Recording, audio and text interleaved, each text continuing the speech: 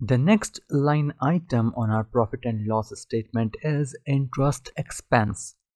Now, interest expense is applied on the borrowing. The percentage rate of interest will be applied on the amount borrowed.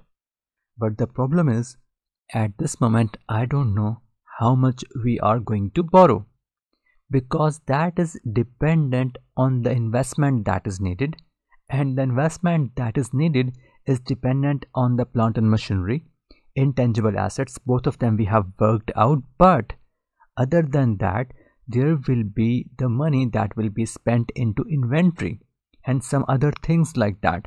So unless we find out the money that will be stuck in inventory and other working capital aspects, we don't know how much money we need to start the business and how much money we need in each year, in each subsequent year. So for this moment, we cannot calculate the interest expense. We will have to stop here. We will have to first find out the working capital. We already have the property, plant, equipment and intangible assets.